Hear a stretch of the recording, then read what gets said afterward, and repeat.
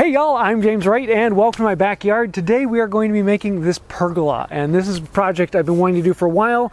I was originally thinking about doing some timber framing and things like that, but I had the wood on hand and needed to get into it. So today we're going to be using these things with cords called power tools.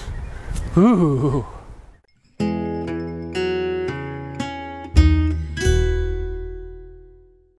Welcome to my backyard.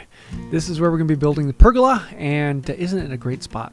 Most of this lumber is actually stuff that has been reclaimed from a deck that was torn up. A neighbor recently had and gave me all this lumber. I was like, yes, great. I had to buy a couple other pieces, the 6x6 for the legs, and then some 2x12s, 24-foot long are the main beams, but the rest of it is stuff that I got for free, basically. So the first thing I want to do is lay out where all these are going to intersect. We have the secondary beams, which are the ones I'm working on right now, that are going to get a half lap joint that then saddle joints onto the 24-foot long beams. So these need a slot cut out of them, and the easiest way to do that is just to grab the saw and run on down them all. I want these all to be parallel because they'll all be crossing the beams at the same distances. So I'm clamping them all together, evening them all up, and then ripping them all down. Now, having gone through them, I cut either side of the channel I want to chop out. I should have gone back through and put in several more curves. It would have made it much easier to remove all that. But I thought, no, I'll just chisel it out like I normally do, like for furniture. But, oh well, you live and learn. And yes, I am using power tools because I'm not going to go at this with a handsaw. This was a weekend project to get it done. And it was about 1 weekend to actually build the structure, another weekend for the cover. Now I wanted to make decorative ends on this, and yeah, we're pulling out the power saw again. So I went through all 17 of these beams and cut an angle on the end. I didn't want anything special or curvy. I just wanted something that was the right shape, and I've been doing this on a lot of my furniture, and I just kind of like that shape. Now we need to cut out the rest of that notch. So we did the circular saw to chop out either side, and then I can bring out the chisel and chop in from either side to pop out this block. This is, well, normal woodworking right here. And they come out, and then I can come in and clean them all out. I wanted to get a nice clean joint on here so that they all fit in well. And it was important to gang cut these all together so that all of these slots are relationally the exact same. And so we marched through all these. It was about 15 minutes per board to make all the cuts and clean them out. So 17 of them done. It took a little while. Now on to the 6x6 legs. These were 10 foot long, and I needed them to be 9.5 foot, so I needed to cut them down. I'm also making a whole pile of slots in them at the top that will then hold the cross beams that get attached to it. So we're cutting off about 18 inches or so on these. And now we need to create the slots that the beams will rest into these. So we're going to recess the beams into them and then bolt them in place. For the video, I just ended up screwing them in place, but we will be bolting them here eventually. So I wised up on this one. Rather than cutting large slots, we cut a whole bunch of small slots and chipped them out. And the more I did it, the more I used the circular saw to cut more and more slots. And by the end, they were like a 1/4 inch apart. So we did quite a bit. On this particular one, I messed it up, and I made several of the saw cuts too deep. So you can see there's a chunk that came out that's a bit too deep on there. But oh well, they still work the same. But here you can see on this one, a 2x10 will go into it and house down into the joint. And you can see how it will fit down in there, and then I can run screws into that. The 2x12s then go perpendicular to these across the other way. So here's one of the 2x12 slots. And then you can see there's an overlap in between the 2x10 and 2x12, and that's where the housing joints will then connect together. So yes, we're having a little bit of fun cleaning these up really nice-like. This is a 2x10 I'm testing it with, but a 2x12 will be what's going in there. Also, I'm going to chamfer off the top corners and make them kind of pointy, just to make them a little more decorative. Now we're going to set these up. Oh yeah. We need to find a location for this, so I'm actually going to... Oh wait, no, before we're going to do that, we actually have to cut the 2x12s. Yes, we have to cut these as well. We're going to be creating an angle on those as well. There's 4 of these that need to get chopped up.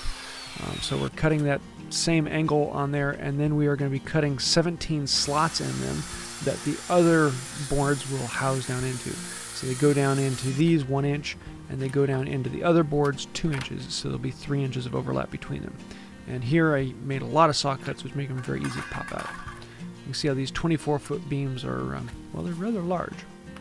So I can lay them all down here, find out exactly where I want those 6x6 legs to go. But in order to stand up those 6x6 legs, I need to actually brace them. So I'm grabbing some of these angled cut-off slats and turning them into stakes, trying not to hit my hatchet on the concrete. Don't hit the hatchet on the concrete. So I'm going very, very soft on them, trying not to overhit them. Or I could just take it over the dirt and hit them and be done. But in this case, we're going to use these stakes to drive them down in, and this will be what the diagonals can connect to hold these legs upright. So a couple of these around each one make it a lot easier. I didn't get it on camera, but I also got some bases that are held down in, and I used ram set nails to drive them down into the concrete. A couple of the nails were sticking up a little too high, so I had to drill out the bottom of the post. So when they went in, the nail would then house up into the beam. The brackets then put screws in from the sides, and that will hold it so it's not sliding around, but it won't hold it vertically. And for that, we need to then put in some diagonal bracing to those spots we had. Kids were very, very useful here. Some of them would give me screws, some of them would hold things for me, and it was kind of nice to bring them in and show them something different. They were very impressed with how loud the circular saw was.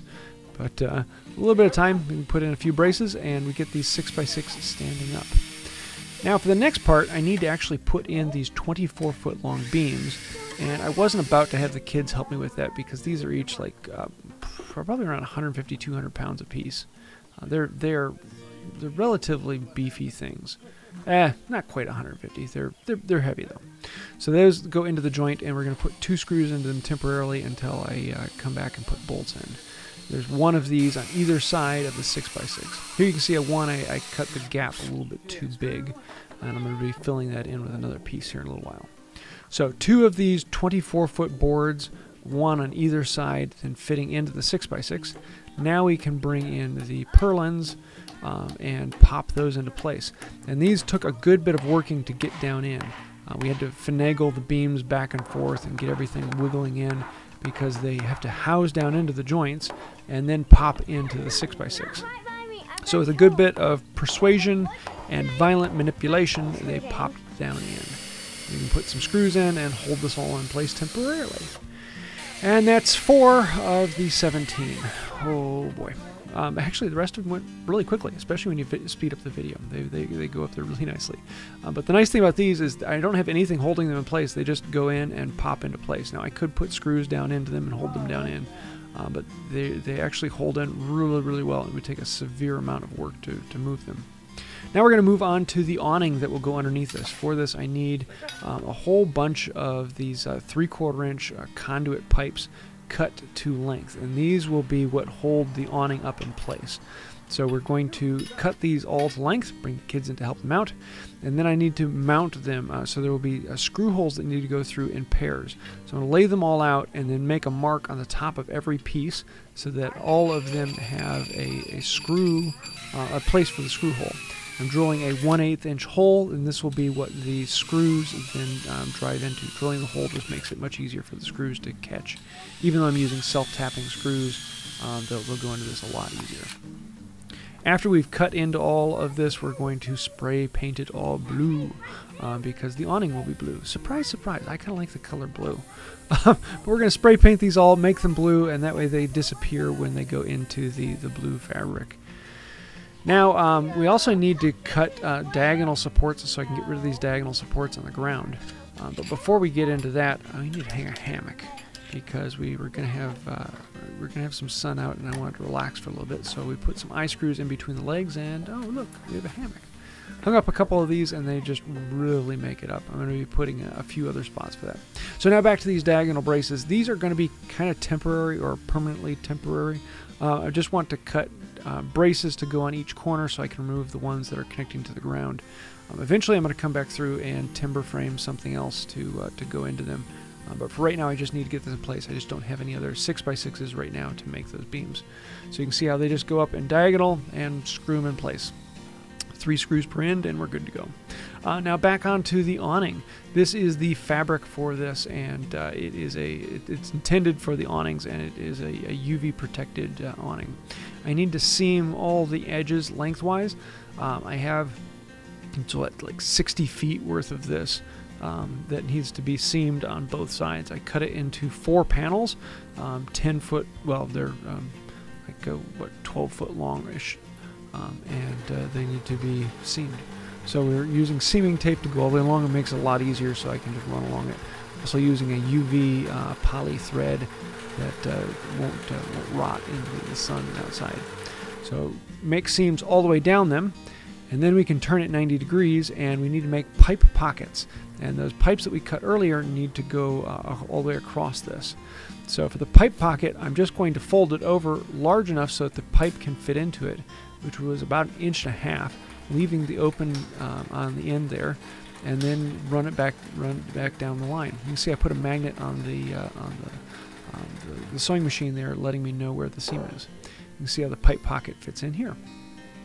Now we have the pipe pockets on the end. We need to put pipe pockets in the middle, and so I want the pipe pockets. I think on mine they were 30 inches apart. No, it was a little bit more than that because it was 18 inches to the middle. So I folded over the 18 inches and then used a couple paper clips to hold it in place. Normally I would use needles for it, but with this fabric it just didn't work out well. But the paper clips hold it in place so that I can bring these all over the sewing machine and then run a seam down at each of these joints. And this will then create a pipe pocket partially along the fabric so that I'll get the drape running from point to point. You can see again how the magnet provides a guide so that I know I am creating enough space for the pipe to fit in. Now we can take this outside and start putting the pipes in. We have all these pipe pockets along. We can slide the pipes into the pipe pockets. Now to hang this up, we're actually going to use little stainless steel loops that bolt on, and I have self-tapping screws that go into it. Took actually a little bit longer than I was expecting to put all of this together. The awning took almost as much more work as the rest, but I was very, very happy when it was on, especially with all the stainless steel loops. They go up pretty well. Now we need to hang up all of the cabling that the awning hangs on, and for that we're putting in eye screws all the way along this. So there'll be basically 2 tracks running from end to end, and they'll be separated in the middle. So it'll be split into 2 tracks that are too long. We're using an 1/8 inch stainless steel cable, and I'm using Nyco press crimp clips to hold on to the tensioning device. And so this will then allow me to pull this cable nice and taut. Yes, I really like Nyco press. It just makes everything so much simpler and cleaner, and just looks a little more professional. So you can see how this will then go in, and the turnbuckle will pull these together, keeping them nice and tight. Now, before putting on the Nyco press, I actually hung clips all the way along the line, and so now I can bring the awning up and actually clip it into all of these clips.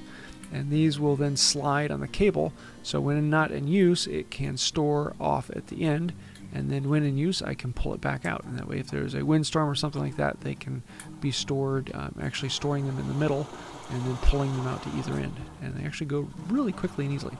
Ended up putting a rope on either end to make it easier, so if you're not as tall as I am, you can still reach them. Now the last thing is they didn't stay at the end, and so I got some magnets that I can put in with screws onto the beam, and these magnets will then hold into the pipe on the pipe pocket. So when I pull them out, they'll go click, and it all holds it right into place. I'm very, very happy, and I really like how these came out. It's a very simple thing, just to pull them out, set them into place, and when not needed, they slide right back in. And this has made all the difference. We've spent so much time out on them since having this. It really works out well, and I'm happy, really, really happy.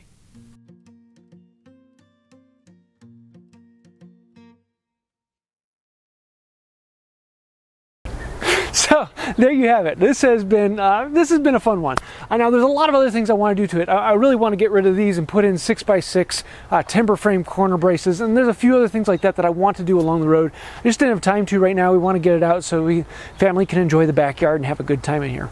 And there's a bunch of other little things like that I'm going to do. This is just a quick project to use some extra timbers that I actually had lying around and get this done, because we've got summer to come out here.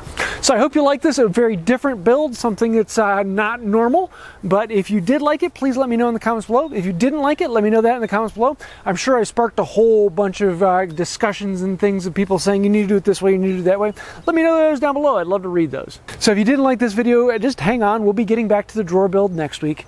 But until now, we got a pergola and some shade and can enjoy the backyard. I want to say a huge thank you to the patrons on Patreon. Without you, things like this would not exist. So thank you for that. The members here on YouTube who've clicked the join button, the patrons on Patreon, you guys are making Wood by Wright what it is today, and without you, this would not be here. So thank you. So I think that'll about do it for today, and until next time, have a wonderful day. Pergola, parquet, pergola, pergolola, percala lagoga, pergolo.